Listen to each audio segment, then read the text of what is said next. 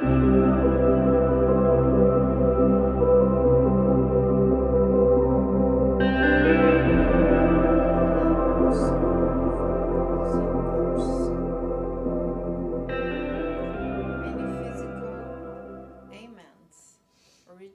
in the spirit wanted by emotional unrest or the chaotic effect of moral flaws. Safeguard your inner workings from the relentless assaults of vice and irresponsibility.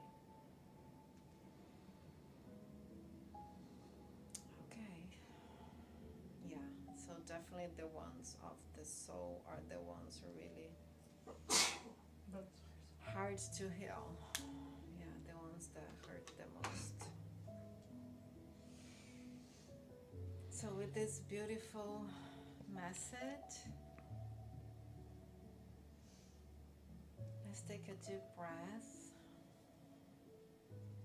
and connect with our souls, with God,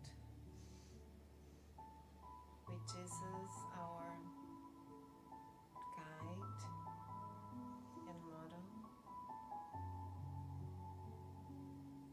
our spiritual protectors and guides.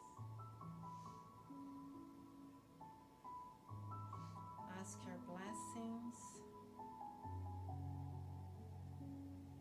with gratitude of being here today, opening up our hearts and our minds so we can learn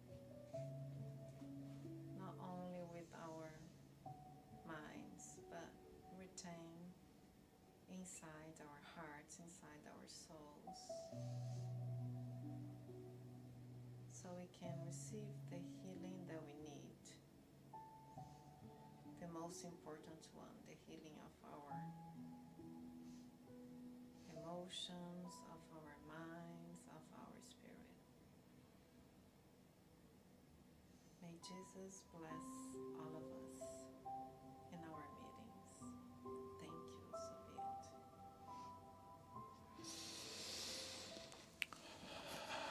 Thank you, Jimara. Thank you very much. We got a good start, right? In our energy.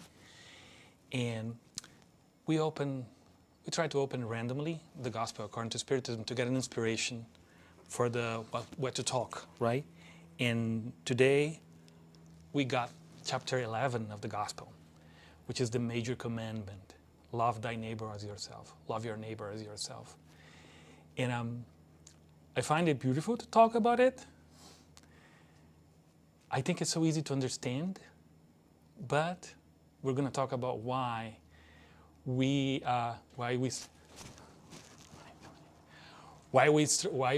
struggle so much to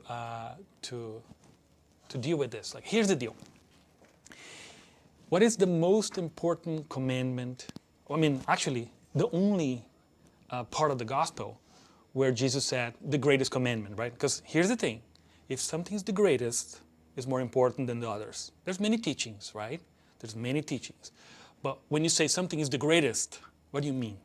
It's the most important thing. And in the Gospels, right, so if you think about Matthew, is very well captured in the Bible. The greatest, they asked Jesus, right? Jesus, what is, Master, what's the greatest commandment? And he was very clear to the answer. If you're not familiar with it, I'm going to say it. It's like, goes like this. Love God with all your soul, with all your heart, with all your mind, right? And like it, which means the same importance, the same level. Love thy neighbor, love your neighbor as you love yourself. Period. That's it. That's it. That's the greatest commandment. The part about God, I think we connect, but we don't understand God. God is something that transcends human understanding, right? In order to understand God, we have to understand the universe. And we are starting, right? We're just starting. I don't know if you guys follow science. We have a new telescope in space. It's called the James Webb telescope, which has opened up a lot of things we couldn't see before with the Hubble. And we're discovering new things every day now.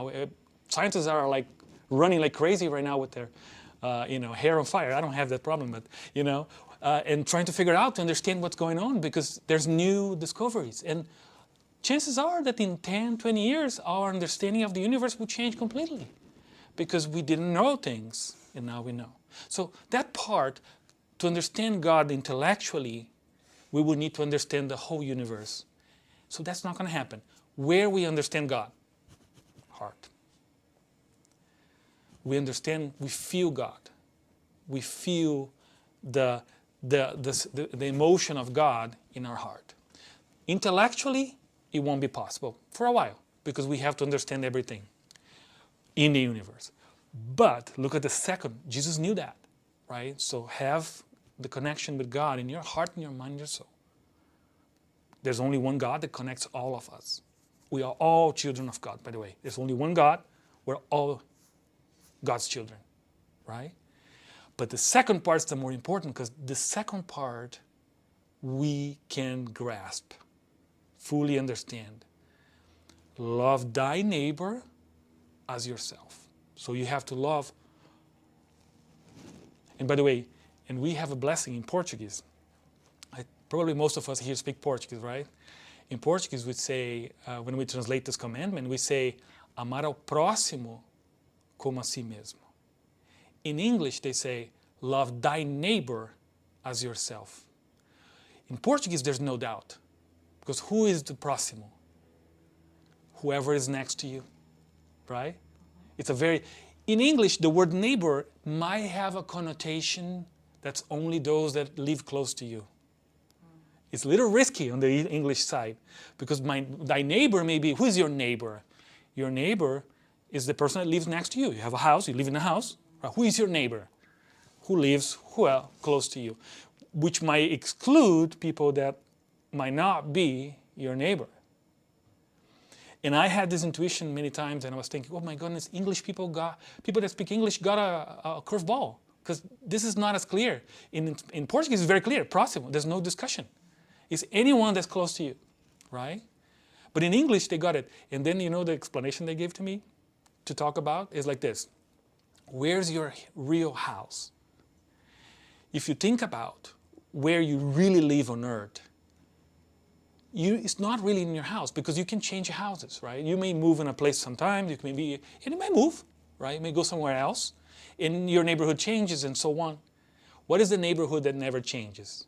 As long as you are on earth? Your body. You're living in your body right now. But you're not going to be there forever. This is just a passage.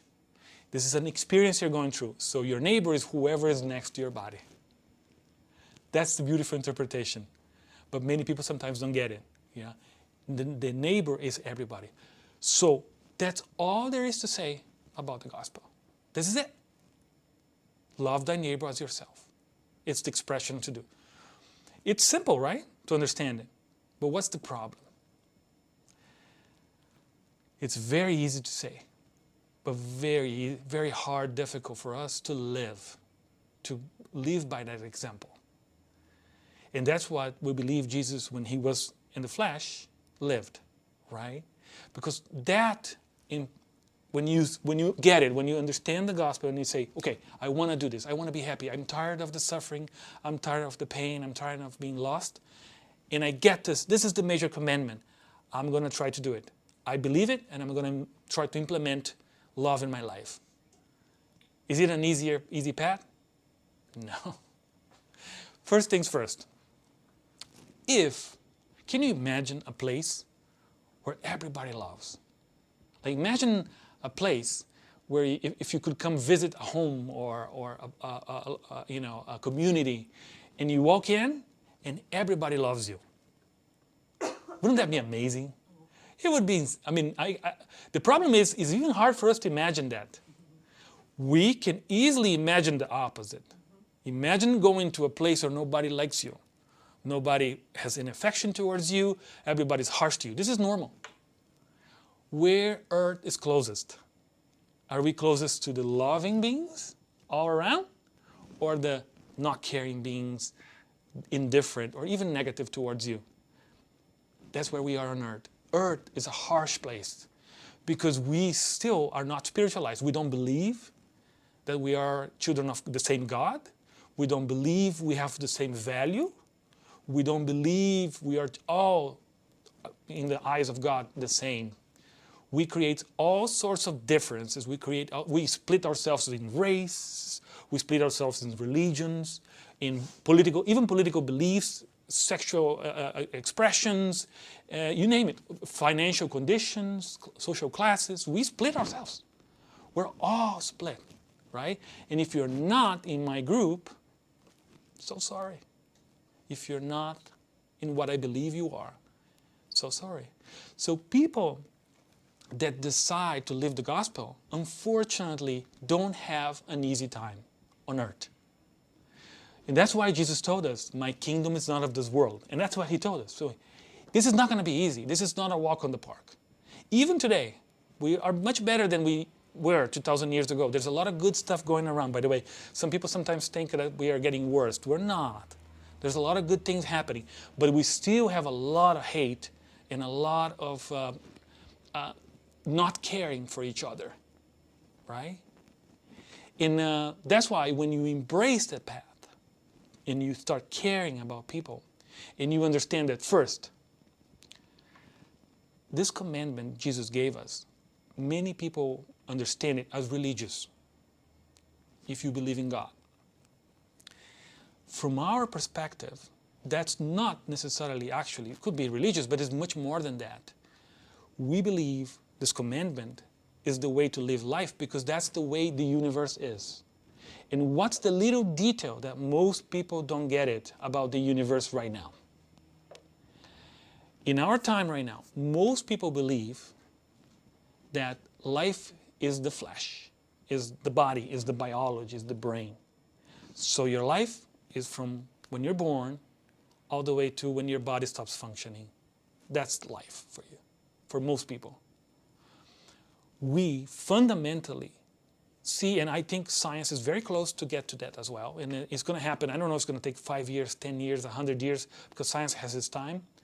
They're going to find the component of our lives, what we call spirit or soul, whatever name you want to give it. We don't see an end for that. So truly, all of us, we're living here right now in the body in an experience that will last some amount of time. For some, it's going to be longer. For others, it's going to be shorter. But no matter what, you and I and all of us and all the people you have around you, they will live. And they're going to be alive 500 years from now, 100 years from now, 200 years from now. So all the people we have in our lives right now won't die. Their bodies will, but not them. Do you understand the impact of that? If that's true, life is completely different than the grinding and the competition and the stuff we're dealing most of the time right now. Because all the people around us will stay alive like we will. The relationships are for the long run, right? And what is the best type of relationship that there is? A hate one? A full of hate relationship? Or a relationship opposite, full of love? No matter how long it takes, and that's what Jesus is telling us, right? Because, this commandment I gave you, love thy neighbor as yourself, makes total sense if life never ends. If life was short, and I apologize for that, maybe you guys would still do the love, you wouldn't understand it. But for me, I'm very practical. If I thought life would end and I would never see any of you again, I would never see my wife, my kids, and this was just a passage, I'm sorry about that. I would totally make sense to just live a life and burn everything and just have sensations, get all the money, get all the things for me. Selfish. Get my sensations, right? Because life is going to end and I'm going to die and I'm going to disappear. life, live and burn. I mean, it's better to live a little bit and full of pleasures, and all for me, than living a long life of pain. It makes no sense to me. But sorry about that. That's my. I know some people that look at me and say, "No, Anisio, even if life would end, I would still do the right thing." Not me. Not me. I'm here because I truly believe we don't die. I truly believe we don't die. I'm going to be talking to you 100, 200, 300 years from now. And I'm going to talk to all the people in my life. Every single one of them. I believe I'm going to meet my wife long past when we're dead. My kids, my family, my parents, even the people that are complicated to me right now, the ones that give me trouble. I do. I think so. And that changes the way I relate to everybody. Changes everything. Because now, taking advantage of this person, like if I can get all his or her money in my own benefit, might not make as much sense. Because eventually I have to meet this person, I'll be with this person in the future. So I'm more incentivized to think about them as beings like me. You understand the incredible difference there is, right? If you see life never ending, and that's exactly what the gospel is. The gospel is the recipe. The gospel of Jesus is the recipe to live a life as if it will never end. Then it makes sense. Then love thy neighbor as yourself, right, is the recipe of your peace of mind, of your happiness. But unfortunately, in the short term, not necessarily.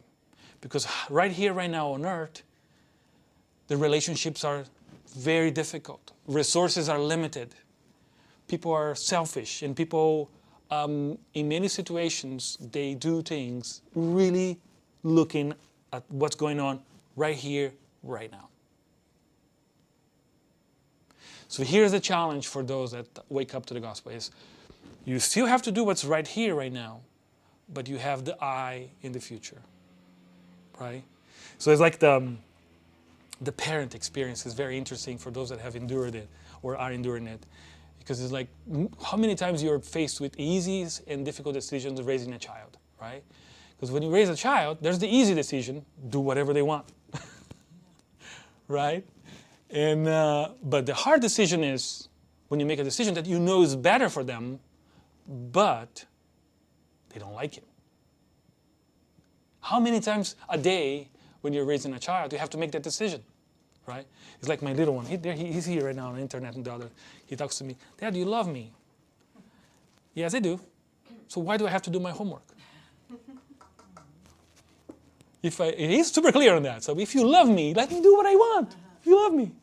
And that's my conversation with him. I love you. That's why you have to do your homework. Because it's for you, not for me. I'm going to be fine. But what about you? You have to get used to doing work, productive work. It's a habit. It's not that school is the most important thing in the world. No. What's most important is to create a habit of doing something productive.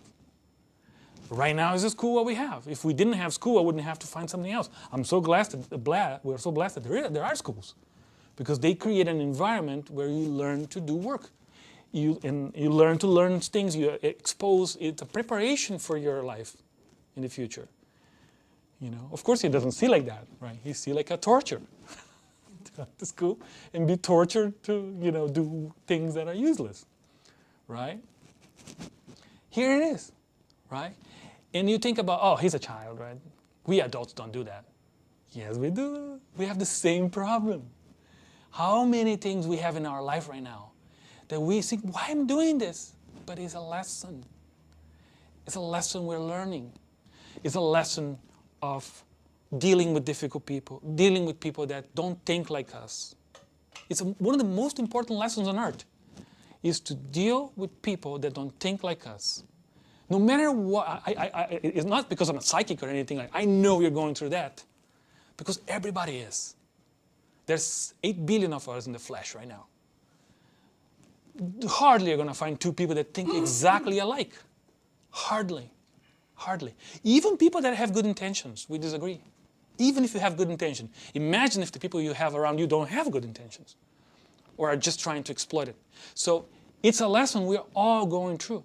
We're all learning how to deal with difficult people. Class number 1, the first one-on-one class of Earth. We're all dealing. And what's important for us? It's important for us to know, first, it's the long game. Because those people, especially if they're in if God has a lesson for us that's really important, that's why He created families or people that we cannot get rid of. Usually the people that you cannot get rid of, because some people can get rid of, right? You just, like if you have a bad date, you can, well, delete it. You never have that date again. But some people stick around. They become part of our life no matter what. And we sometimes try to delete them, and here they come back. So those situations are usually where the learning, the most important learning it is. And here's something we even study, and so painful when we do the study groups for people that want to, get deeper in Spiritism. Most likely, you chose to be with those people before you came here. Most likely. Right? Most likely, not always, right? But most likely we chose. Because when we transition to the other side, when the moment our bodies stop functioning, we see better. When you don't need to, by the way, you don't need to wait for that moment. You can do that while you're here. But the key to this understanding of spirituality, the key that opens it is when you see, okay, I'm going to be alive. No matter what happened to me, I'm going to be alive. My mind still exists, and we go on. And so are everybody else. Not easy, but this is the real unlocking of spirituality. Not religious, necessarily. You can be very religious, but still don't understand that. But the understanding is when you open the door to a life that never ends and goes on and on and on. As far as we know, forever. As far as we know. So that's where the gospel makes sense. Then, love thy neighbor as yourself is the most logical. Then I get it. Then even someone like me that doesn't connect with it, oh my goodness, that makes sense. Because I have to be with these people no matter what. And we're going to be together no matter what. And no matter how painful the experience might be right here, right now, how difficult it might be, eventually it will change. Eventually, things are going to get better. We don't know how long it's going to take. But what we control, because we don't control others, right? We control ourselves. But we know that the moment we start seeding the good in our life, eventually we're going to reap the consequence of that. Right? And if we see confusion and destruction, of course, not needless to say that that's the same outcome that eventually we'll collect it. It might not be in this life, but we'll collect the outcome of our seeding no matter what. With that in mind, that's kind of the idea. If you want to get familiar with the chapter, it's a beautiful chapter, chapter 11 of the Gospel according to Spiritism, right? That describes and connects all these teachings. And with that, I think we're going to say bye-bye to our friends online. See you soon.